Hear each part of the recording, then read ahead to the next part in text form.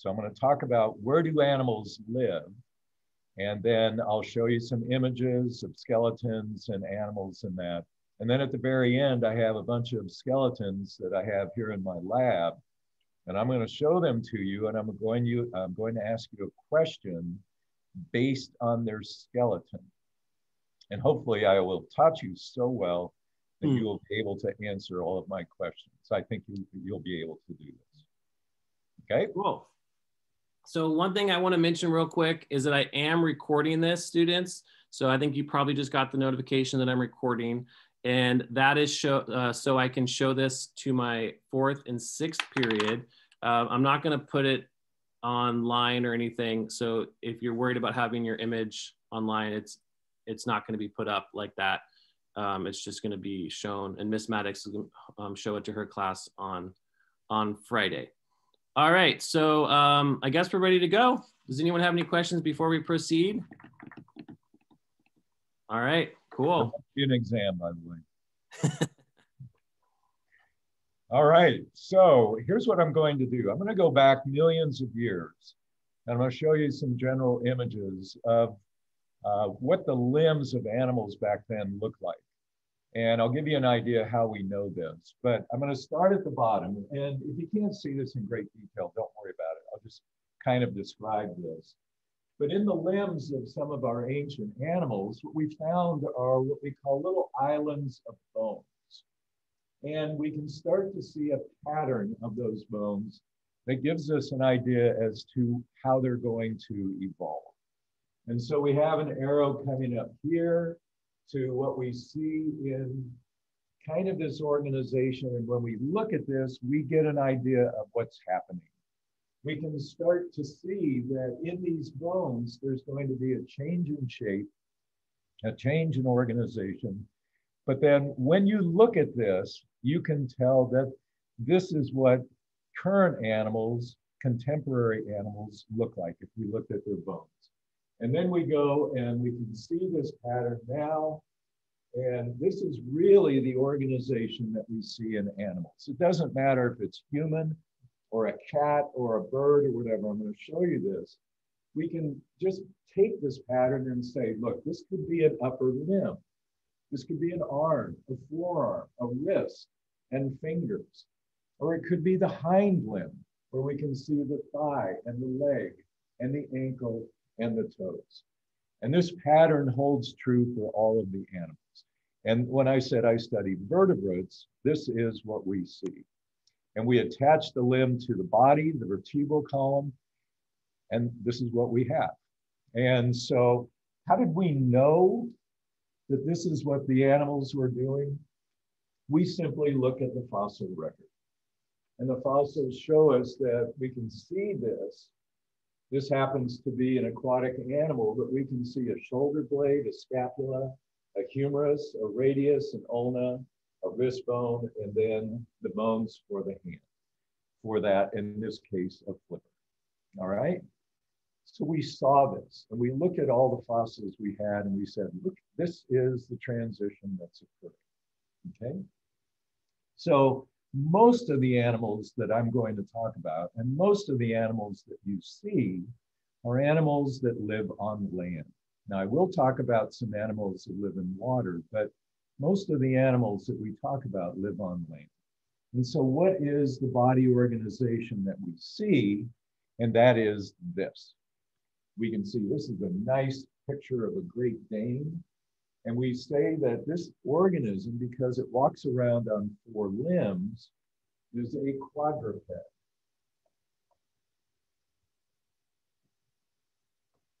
And we say that it is quadrupedal.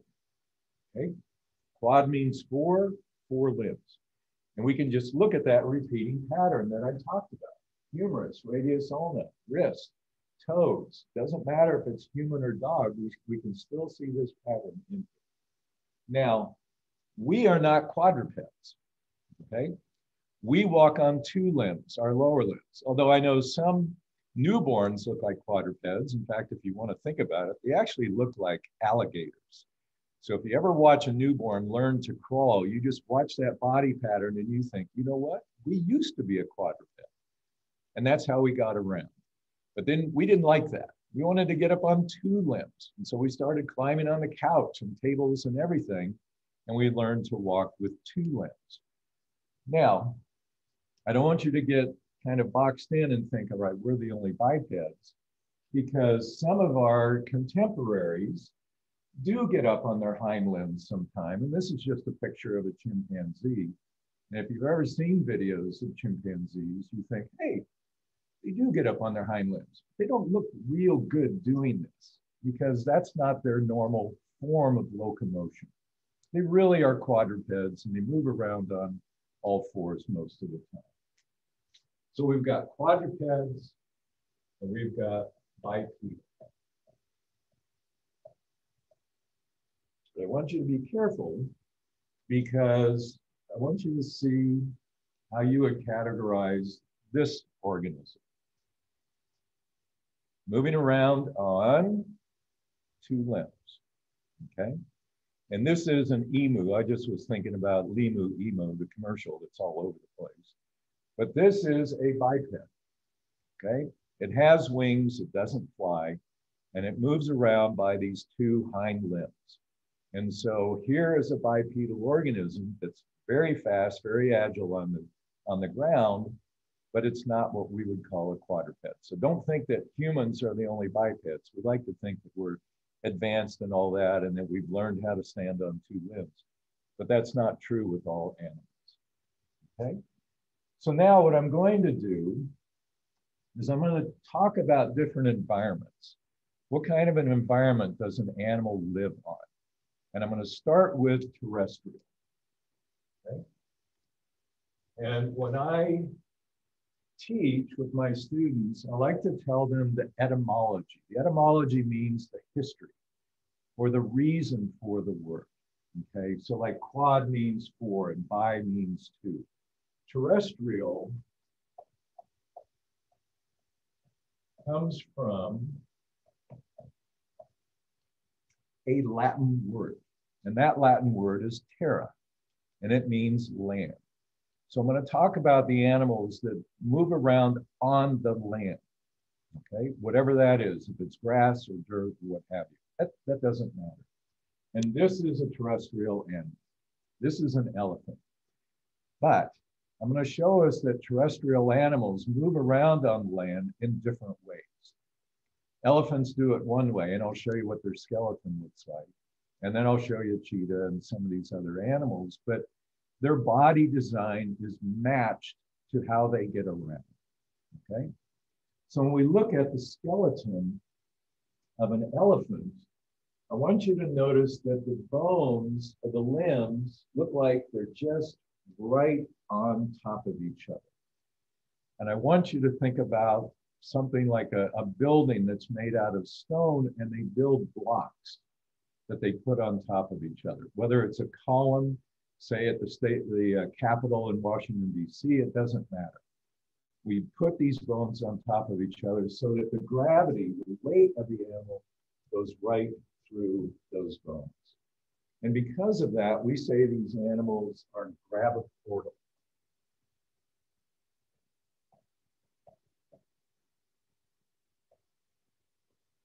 And they let the bones bear the weight because of how they're oriented, one on top of each other. And if you've ever watched an elephant walk, its limbs basically stay in line, okay? And that way they can bear the weight of this very heavy body. And if you've ever seen them run, they can move pretty quickly, but they keep their limbs the same way, okay? So if we look at a diagram, this is a forelimb of an elephant. You can see they are all right aligned with each other. And then we get down to what this is the front paw, if you want to call that, of the elephant. But even these bones are stacked up on top of each other until we get down to what is the equivalent of their fingers. And then their fingers kind of splay out, and then they have a real soft pad right below that. But they're putting all the forces right in line, okay? So that's a terrestrial animal. And that is an adaptation to move around, but to be big. And so being big sometimes has an advantage, okay? What I'm gonna do now is I'm gonna talk about some different ways to move around on land. And I'm gonna show you some diagrams of bones for different animals. And then we'll see if we can sort this out with some of the bones we'll see at the end. All right. So, same body plan, no different. This happens to be the hind limb of animals. But in this case, we can see one, a bear.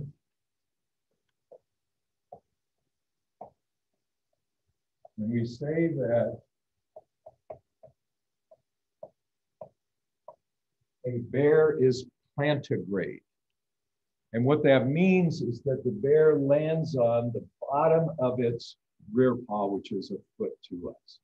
So the whole set of bones that makes up that limb lands on the ground, okay?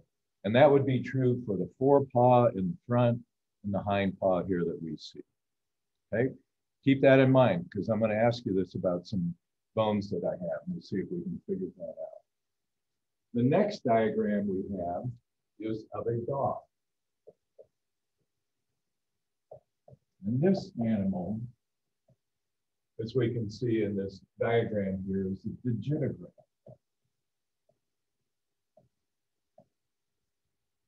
And that name tells us that the dog, the cat, they move when they're running around on their toes, but also in what we call, in this case, the metatarsals.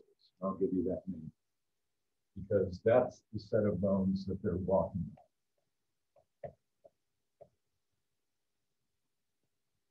Tarsals are the ankle bones. Look how long they are. And I'll show you why everybody thinks the dog has a backward knee.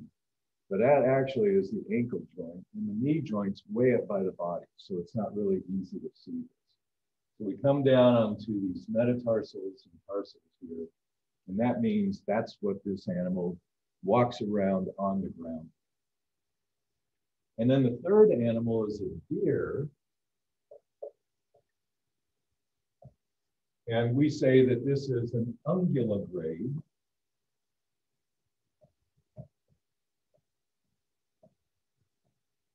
And believe it or not, what it walks on are the equivalent of its toenails.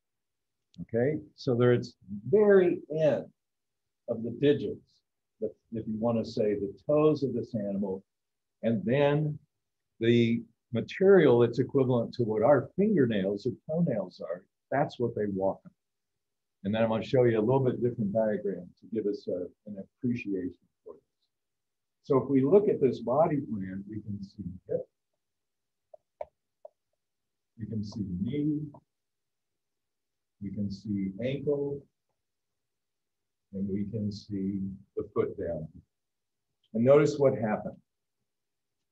The proportion of what we call the thigh here stayed about the same, but everything got longer compared to the whole body size.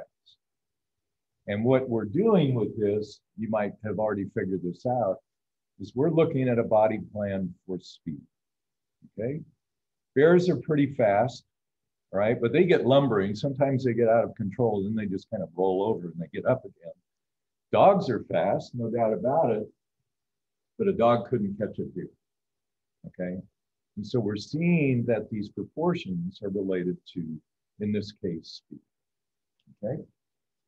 All right. So here's a nice Kodiak bear. This is up on Kodiak Island in Alaska. And I was on a trip up here. We wanted to go see these bears in the wild. We walked in every day and we would see these bears and they were just magnificent. These are the largest bears on the planet. And we would be in a little area, there'd be about 8 or 9 of us. And I kept looking around thinking, okay, how fast is that bear to me? It could easily catch me. But how fast am I to the rest of the people in my group? But I think I could outrun all of them, but maybe a couple of them. So if the bear started running at us, I thought I might have a chance against this. So look at a big animal. At plantigrade, putting all of its forepaw and rear paws on the ground to get good traction and to be able to support that weight. Okay? All right.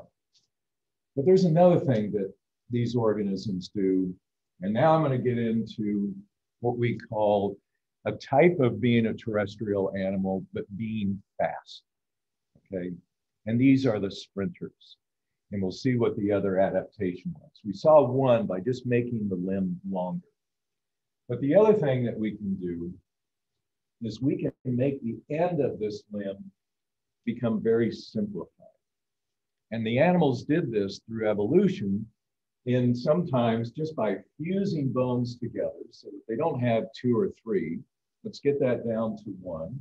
Maybe losing some of their toes. And in this case, we can see that these are counted. So way back in evolution, this organism did have 5 toes, but they lost the first and the second and the fifth. They're making this much more simple. And this organism here is an ostrich.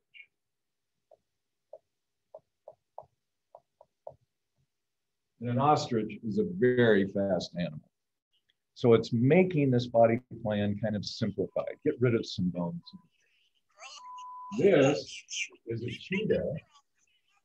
And a cheetah similarly has lost some of its toes. Actually, this got cut off a little bit. It does have a 5th toe. So it has 2, 3, 4, and 5, but it's making that limb smaller. And we'll see what the advantage of that is. And then we have a horse. And this horse actually runs on the end of its 3rd finger. It lost the 1st, the 2nd, the 4th, the 5th fingers. And now it runs around. Could you imagine running around on the ground just on 1 finger and on that toenail? That's how horses look. And when we go back in the fossil record, we see horses with 5 digits. So they've evolved this to get rid of these limbs. You can kind of see remnants back up in here, but that's about it. Why? Speed. All right, these animals want to get fast.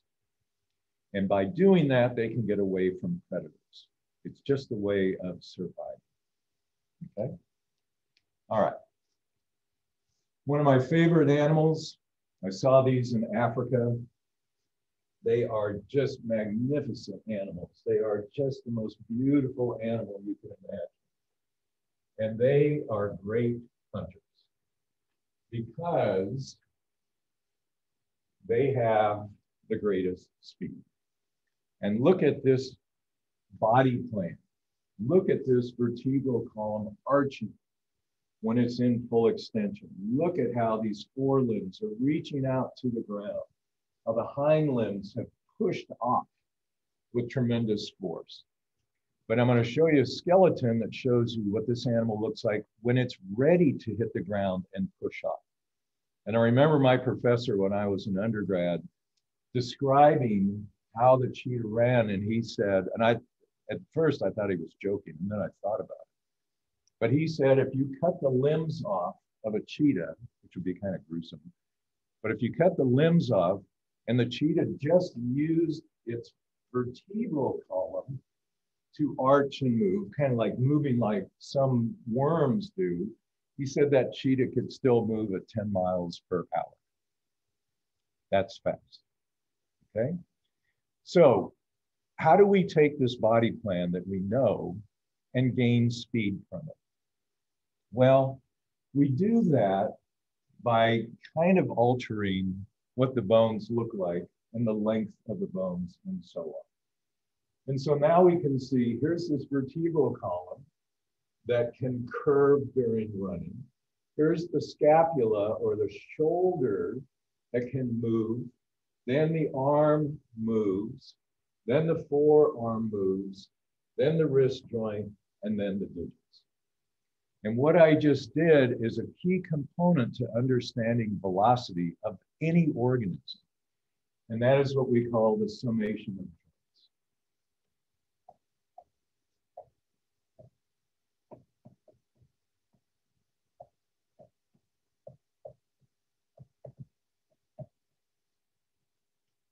right? And Mr. Webb knows this well because he hits a golf ball a lot further than I do. But this is looking at the velocities of every joint. The vertebral column moves, the shoulder moves, the arm moves, the forearm moves, the wrist moves, and finally the fingers move, okay? But the other thing that goes along with this is all these things at the end became smaller, not in length, but in kind of mass.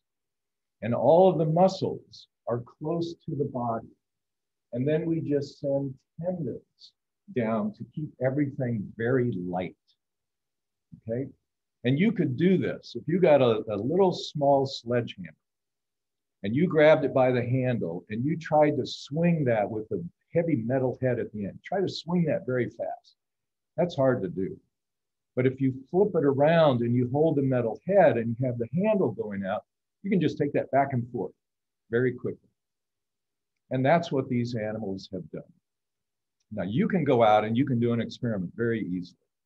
Go get a baseball or tennis ball or something like that. And I want you to, I'm going to do this sideways. I want you to just stand still and don't move anything but your hand and your wrist up here and see how far you can throw it. I think you already know the answer, don't you? You can't really throw it that far. But if you look at a baseball pitcher, what this pitcher does is the lower body moves. Watch my trunk. My trunk's now coming forward. Now my arm is rotating, then my wrist, and then my fingers, okay?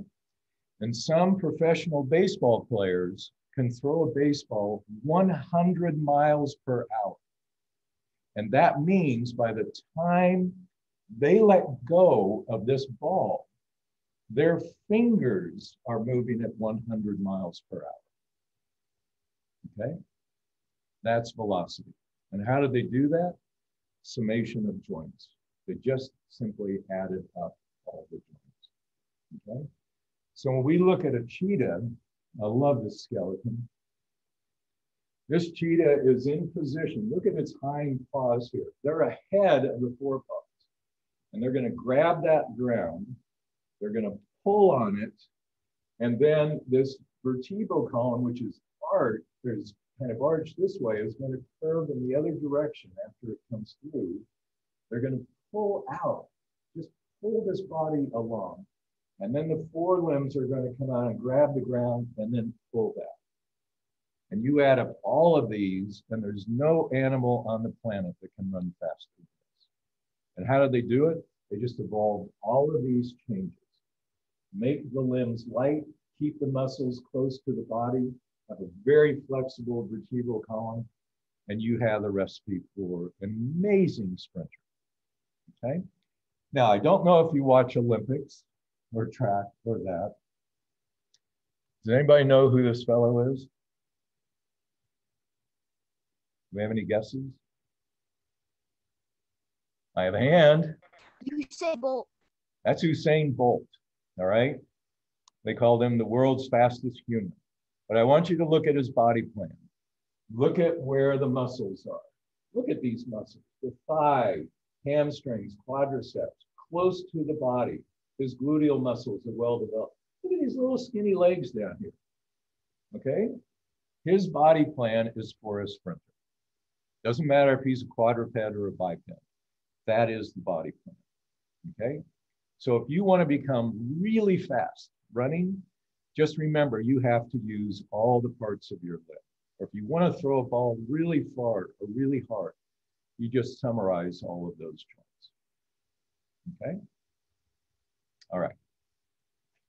So there's a different way to get around on the ground, and that is to kind of use the lower limbs a little bit differently. So this animal here we say is ricochet. Oops. And it comes from the word ricochet, to bounce off, okay? So in a ricochettal animal, what they do is they hit the ground and then they just propel themselves into the air. They hop, okay? But the body plan is pretty much the same in that they keep their muscles very close to their body, but they change the length of the bones so that they can get this tremendous velocity to push off. And this happens to be, does anybody want to take a guess? What kind of an animal is this? I think it's a. What is that? I think it's a velociraptor. Nope, it's not primitive. This is living on the planet right now. Kangaroo. That's a kangaroo, okay? And look at its hind limbs are very, very long. Look at its forelimbs, little short arms. Pick up and eat seeds and stuff like that, okay? When they move around, they don't run, they hop.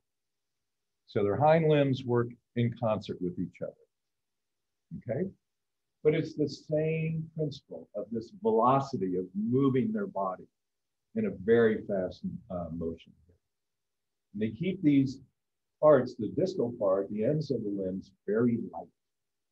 This is where all the tendons come in, but the muscles are close to this part of the body, okay? Can we do that? Some people do. We actually have an event in the Olympics, a long jump. And humans think, I can jump as far as a kangaroo. No, not quite. All right. This is a little bit differently. So when I say live on the ground, well, how about live underground? And why would they do this? Now to get away from predators, because it might be a good safe place. So these animals dig into the ground and they create burrows, right? And we say these are fossoria, meaning they're underground. And so what they did is they modified their limbs so that they can move dirt out of the way. They're incredible burrows. You could not believe how fast they can dig a hole. Unbelievably fast. But look at their hand. Their hand looks like a shovel. And these are bones. These are the wrist bones, and these are the fingers or the digits. And they put sharp claws on it, and they just dig through that dirt, and then they push it out of the way, just like a shovel can do. And the bones, even though they're relatively small, this isn't a very large animal. The bones here are really beefy. I mean, look how thick these bones are compared to the hind leg. These are just spindly bones in the hind leg, okay? And this is a gopher. And this is the way to survive that gophers do. So if we look at this image of the forelimb, we can see the shoulder blade up here, but here's the arm, and look at this forearm. This is beefy and it's thick. It's not slender and light. They're not doing this for running on the ground to get away from predators. They're digging down into the ground. And look at these big fingernails, these claws to pull out. But they take advantage of something else. They take advantage of a leverage system. And this bony landmark right here is this bone on you. So when you move your forearm like this, you have a muscle called the triceps that pulls our forearm in this direction. It extends it. But ours is very short, okay? But if you look at a gopher, actually this is a different animal that I'm not going to give you the name of because I'm going to show you a skeleton of it. It has this really long, bony landmark. I'm going to give you an anatomical term. I'll see if you can remember this.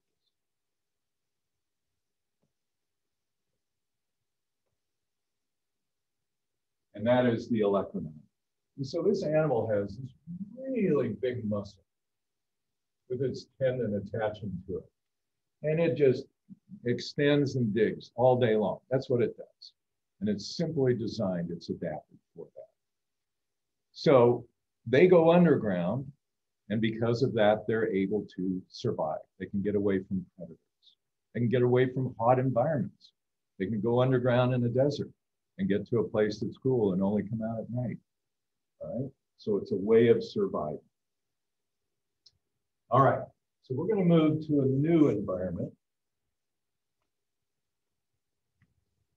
Different environment. not on the land, but up in trees, okay? So animals that live in an environment where there are trees, getting up off the ground is a good way to get away from predators. And this is a little bit dark, but if you can kind of look at these hairs right here, these are coming off of the ears. This is a marmoset. And marmosets in trees are unbelievably agile animals. And if you watch them in the trees, they almost look like they're on the ground. They run around on branches, they jump from limb to limb. They are amazing at getting away from predators. And they can get from one tree to another, maybe because another tree has more fruit or something on it, and they live in trees. That's their whole life, okay? But the body plan doesn't change in a sense that if I showed you the forelimbs and the hind limbs, they would be really similar to, say, a dog, okay? But the one thing that does set them apart is with their fingers and their toes, because they're able to wrap around branches. And it might be hard to see this, but they are grasping on the branch here, okay? And that's how they can stay in place. Or if they jump from one branch to another, grab that branch and hold on, okay? But some animals, let me give you the word for this. Some animals that are arboreal,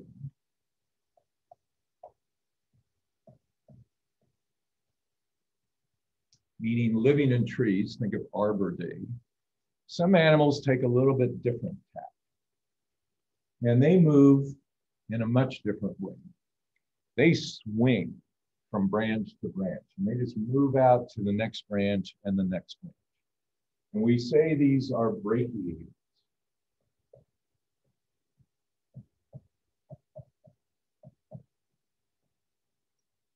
And brachium means arm. So they are using their upper limb to swing from one branch to the other. If you ever go to a zoo, Oakland Zoo has these animals. This is a gibbon.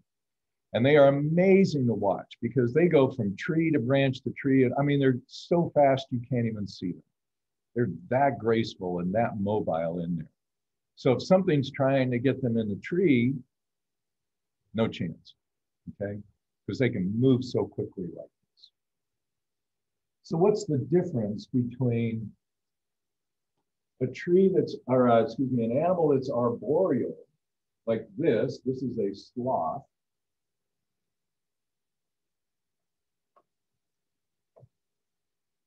And another animal that's arboreal, but we say that it is a brachiator. Well, the gibbons just have really long limbs. And that gives them the advantage if they start on one branch. I'm going to start over here. If I start on one branch and if I go like this, look how far I can go with my wingspan. And that's what these organisms have evolved to do. And that's how they get around, okay? And they're very good at it. Sloths, they live their whole life in trees. They just slowly climb up. But you'll learn with sloths, sometimes they forget what they're doing. Sometimes their vision isn't real good and they reach for a branch and whoops, didn't quite make it. All the way down through the branches, they hit the ground. Sometimes they just get dazed and they start climbing back up. But they live in trees for the most part. These animals they're just amazing. The gibbons, when we see this. Look at that. The upper limb all the way to the ground. Are we arboreal? Well, sometimes we think we are. We move around like this. Okay? Next group. These are flying animals, or what we call aerialists or aviator animals. Same body plan. We haven't changed it. Hind limb. They use their limbs to grab things. They can walk on the ground, but they've modified the upper limb so that, in this case, this is an eagle, that to have a wing to fly, what they do is they just attach the feathers to the wing or to their upper limb, and that creates the wing that they fly with. Do they still use their muscles in that the same way? Absolutely. We still have an arm, we still have a forearm, and we have the, in this case, because of the forearm, these are metacarpals. And the metacarpals have extended, and there really aren't many digits in here. Fingers. And this out here is a feather. So we're only seeing a wing that's about this long, okay? And we can see this body plan in this image. And when we look at this, we can see that, well, there is a finger here. That would be our equivalent of our thumb. 2 is extended, and then 3 is a nubby, and 4 and 5 are gone. And we just attach feathers throughout this entire edge, okay? Wring the limbs out, flap them, the ability to fly, okay? What about this organism? Does anybody want to take a guess at that? What is this? Is that a bat? Pardon? Is that a bat? That is a bat, okay? And bats fly. Bats are very good at flying, but they've evolved a different way to fly. So if we remember in the birds, we're using the edge of this upper limb to attach the feathers to this. Look at what the bats are doing. This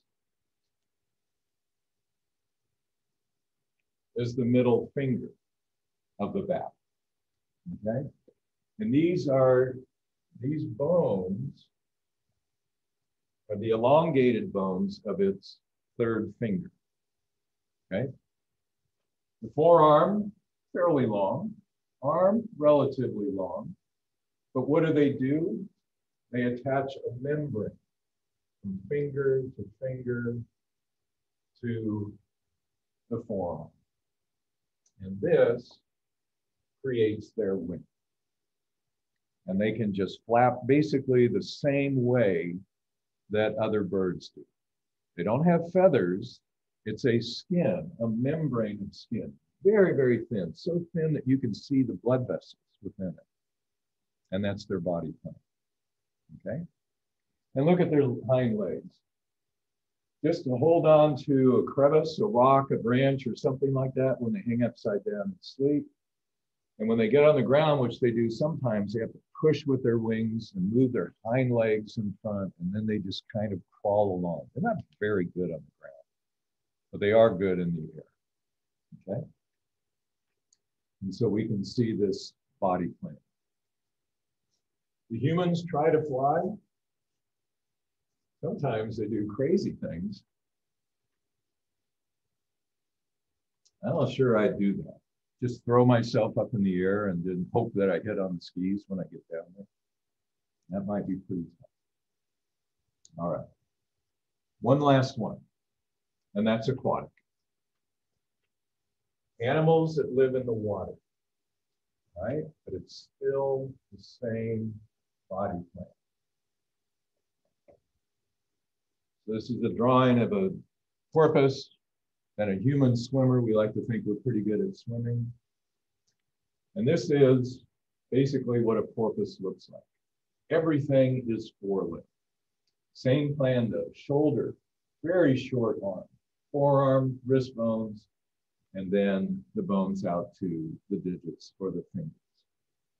And when we look at this, we can see similar body plans with organisms that live in the water. We can see arms, we can see forearms. It's the same pattern no matter what we look at. But if we look at this, we see that this is a sea turtle.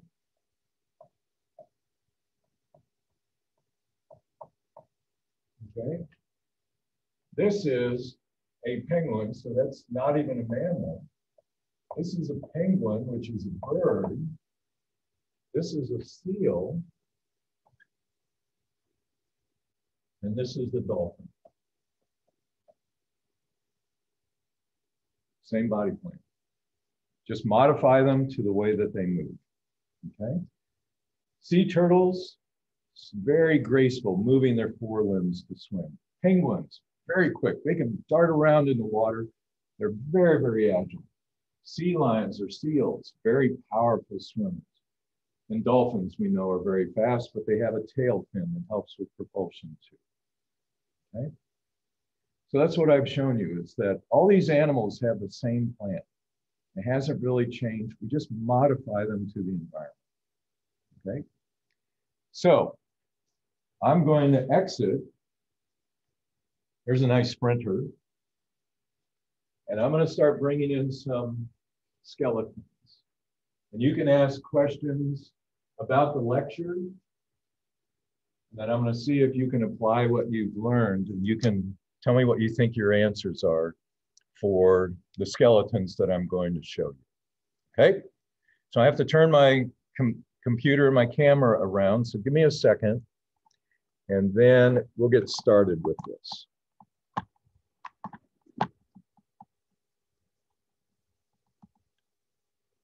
All right, ready? I'm going to do this randomly.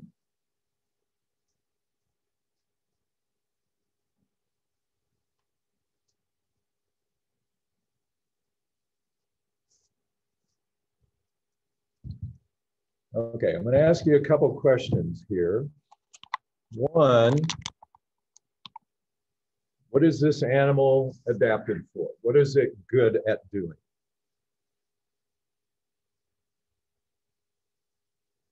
All right, let's see who has their hand up. Olivia, did you have your hand up for this or for earlier? For earlier. Did you want to take a guess because we didn't get a chance to call on you earlier? I'm okay. All right, Miss Maddox, do you see anyone else? Looks like Elliot has their hand up. Yeah, is it adapted for running? It is adapted for running. And if you look at how the toes hit the ground, does anybody remember what that name is? Terrestrial animals that move on the ends of all their toes, or all the toes together. What did we call that?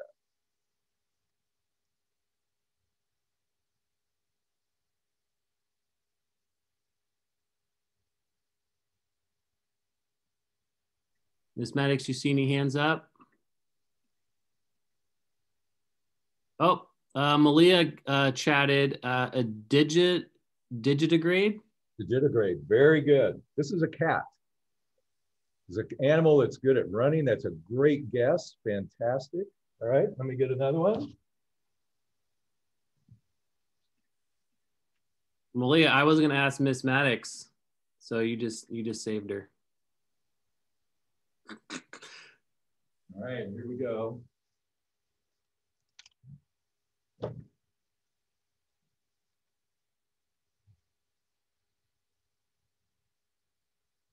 There's one key bony landmark that gives this one away. What is this animal adapted for?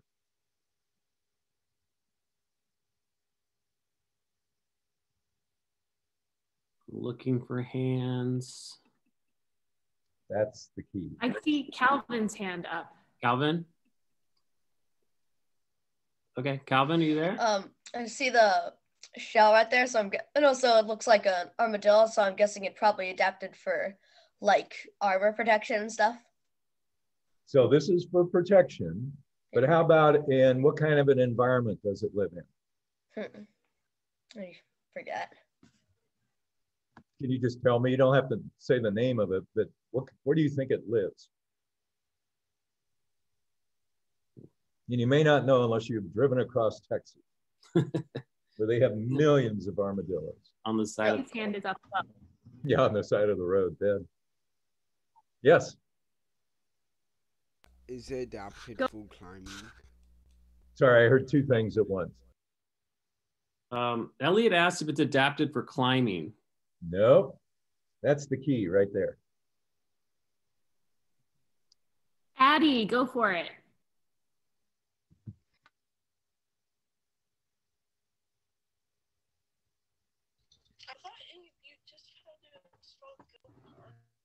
I can barely hear you. And if you need to, students, you can put a guess in the chat. I just have chat turned on to me. So if you have a guess and your mic's not working, feel free to. I've got T-Rex.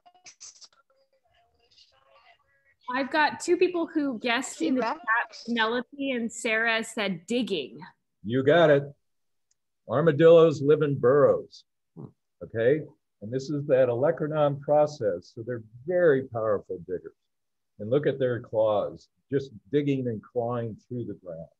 All right, let's get another one.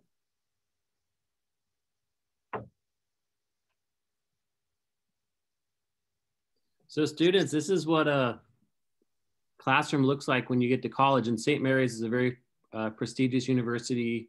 It's not too far away from here. It's in Moraga, which is, Professor, what's the closest big city, like Concord or? Walnut Creek or Concord, yep. Yeah. All right. How does this animal get around?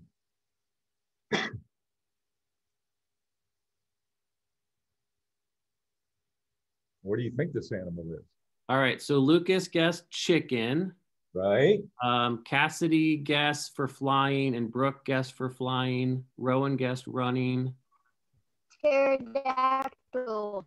Andre's guessing pterodactyl. Not a pterodactyl.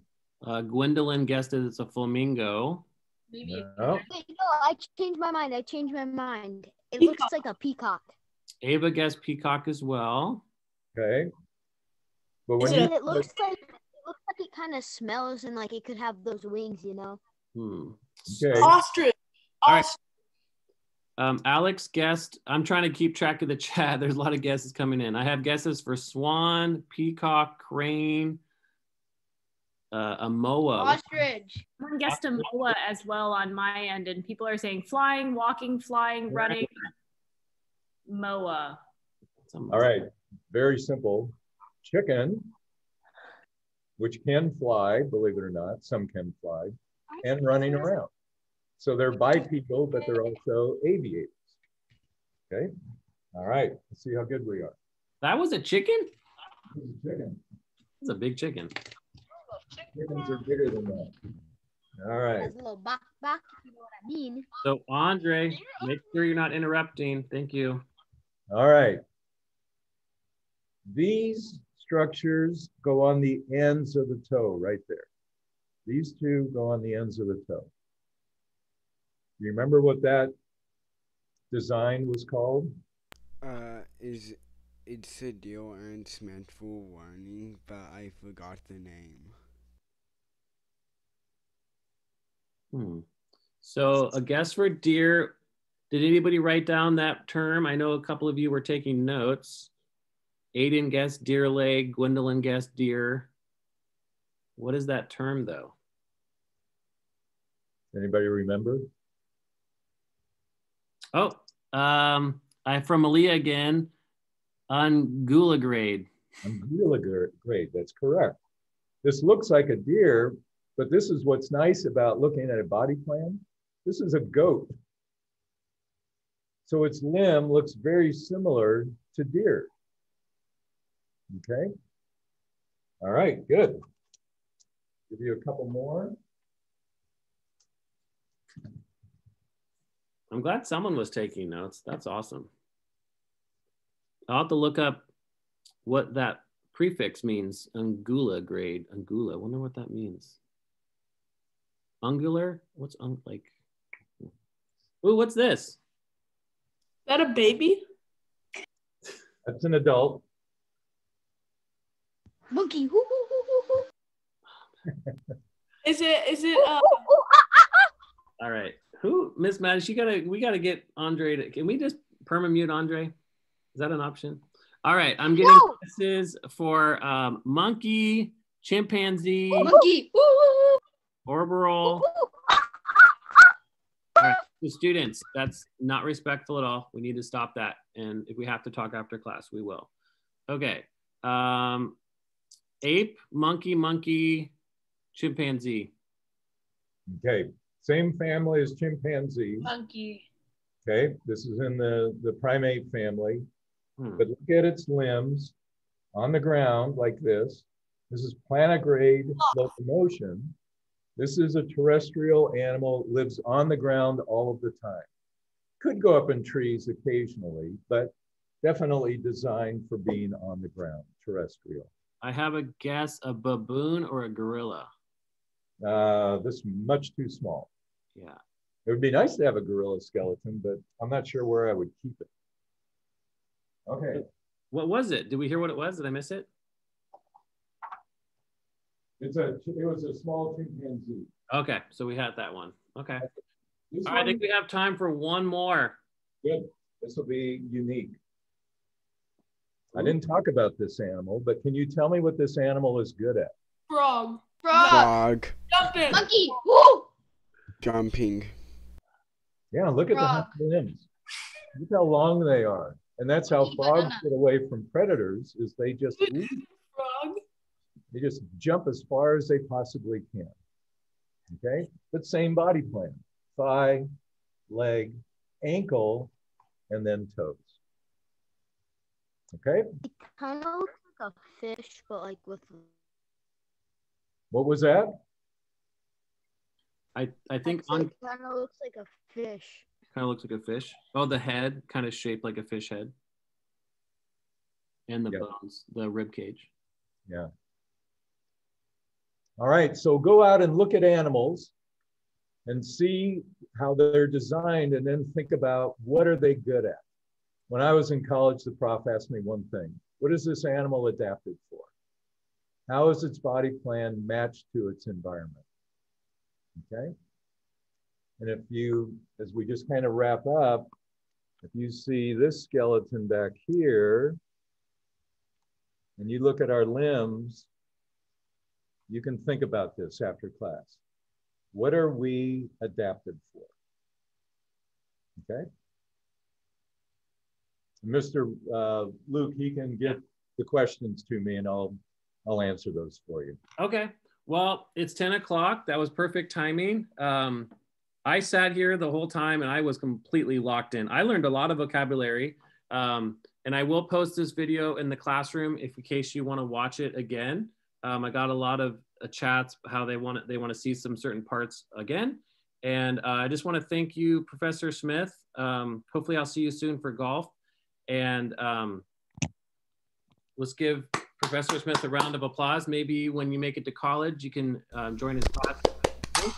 And this Monkey. went really well. So real quick before we go, Miss Maddox had some async work on their Google Classroom, and I don't have anything for today. So don't worry about that for my class. We'll get back to it on Friday. But let's give Professor Smith a round of applause. Thank you for joining us. Thank you, students, for your awesome answers, taking notes, and hopefully we can do this again soon. I know, Professor Smith, you have one about teeth that we talked about yesterday. That sounds really cool. And then on Friday, my class will talk about how does this connect to what we're studying. And the last thing I'll say is that I know in 8th grade, a lot of these same topics come up. So kind of keep that in mind 2 years from now. But I'm gonna let you all go because you only have a 15-minute break. Miss Maddox, did you have anything you want to say real quick? Are you good? I can't find the asynchronous work So thing. much, Professor Smith. That was awesome. You're welcome. It was nice talking with everybody. All right, well, I'm gonna hang out here for a minute. I'm gonna stop my recording.